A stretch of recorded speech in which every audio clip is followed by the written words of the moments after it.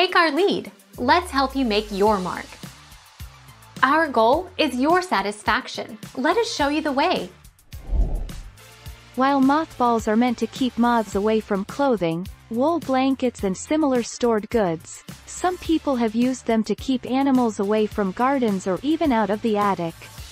Mothballs contain chemicals that may be toxic to animals or children who may find them outside.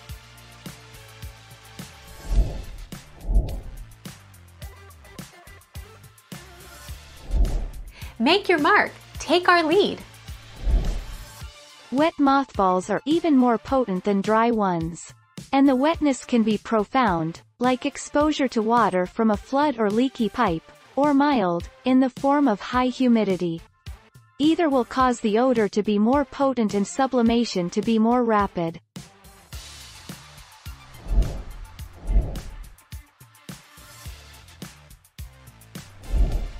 Take our lead. Some of the chemicals in mothballs can cause reversible health effects that include headaches, nausea, eye and nose irritation and coughing.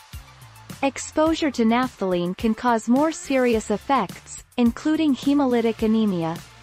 Naphthalene is also a possible carcinogen.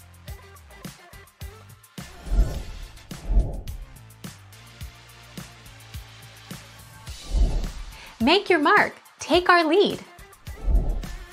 Using mothballs in gardens also causes significant environmental problems. They usually contain either naphthalene or paradichlorobenzene. Both of these chemicals are highly toxic and can get into the soil and groundwater.